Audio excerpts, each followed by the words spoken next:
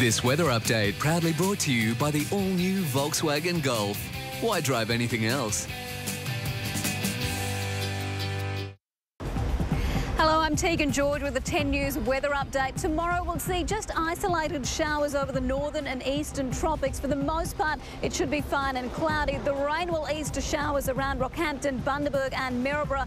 You'll need your brollies in the southeast, though, a top of 23 on the Gold and Sunshine Coasts and in Ipswich. And in Brisbane, another wet day ahead. The range 16 to 23 degrees. Have a wonderful evening.